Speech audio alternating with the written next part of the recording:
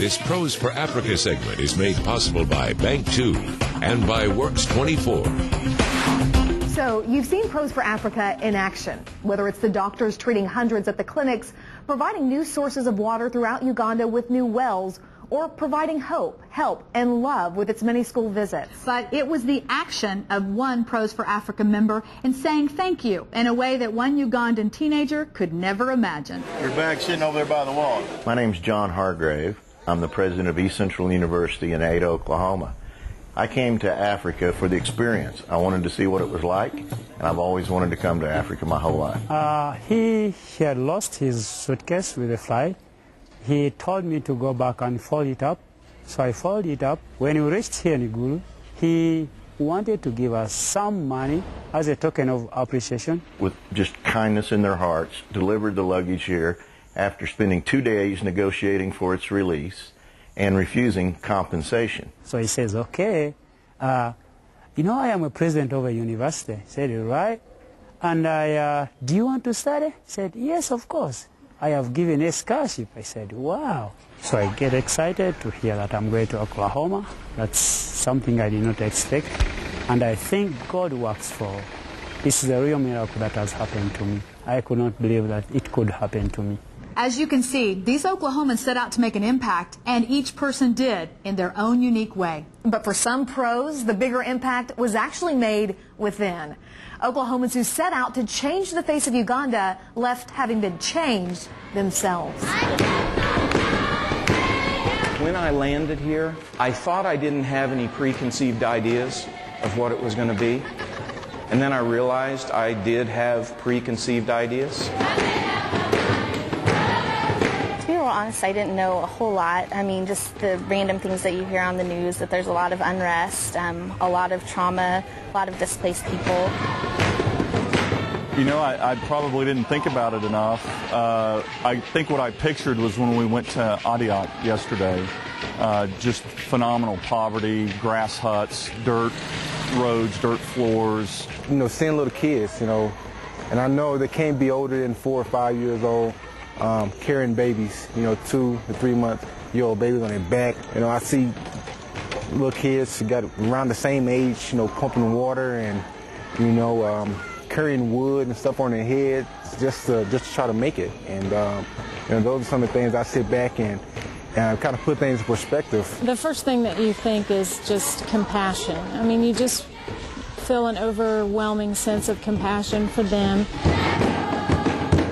For me, it's been a life-changing experience. Just seeing the work that they're doing here, the hope and dignity that Sister Rosemary has restored in these women has just been unreal.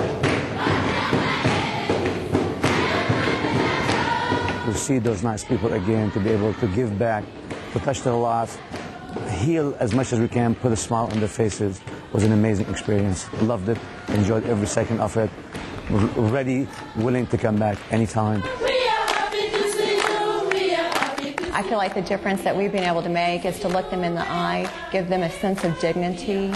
Obviously, there's more people here than what we can help personally, but what I can do is reach into my pocketbook and take out of my, abundance and help here and make a direct impact in the lives of these people.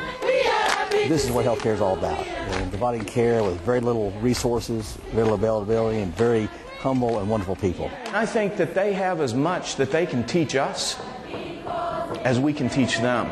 But I think together we can help them. If you don't get involved, you don't know who will. I mean, the main thing is these people up here, just like being in ATIAC yesterday, they had never seen American doctors before. No one comes up here to do what we're doing. I can't imagine anyone not being motivated. It may not be Uganda, it may be in the United States, it may be in another country, but I can't imagine after watching this special that someone wouldn't want to say, what can I do to help others? Oh, I think it's very evident that one person can make a difference. I had an opportunity today to hold a little boy whose daddy is dying from tetanus. It's amazing to think that tetanus could be something that someone could die of in this day and age. And I held this little boy in my arms, and I asked Sister Rosemary, I said, so what would it take to take care of this little boy for a year? She said, probably $150. And I'm one guy. I got $150. We can take care of this little boy. So no one can do everything, but everybody can do something.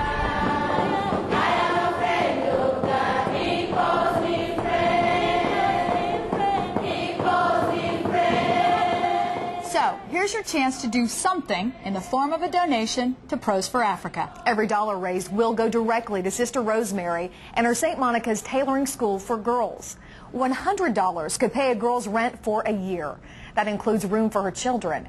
$50 could buy enough food and provide medical care for that family for an entire month. And for as little as $5, you could provide a girl with a mosquito net that would keep them free from bites that lead to the often fatal disease of malaria. 2 ways for you to donate. Call Pros for Africa at this toll-free number, 877-847-6124. Or you can log onto our websites, news9.com or thenewson6.com/Pros for Africa. The phone lines will be open until 8:30 tonight. We'd also like to hear from you. Leanne and I want to chat with you on the web. Log on to newson6.com or news9.com and click on the Cover It Live button to share your thoughts or ask us questions. We will be on for the next hour. Before we leave you, though, a special thanks to photojournalist Mark McBride and executive producer Brian Eckert. We'll leave you with some of the sights and sounds we were treated to during our time in Uganda.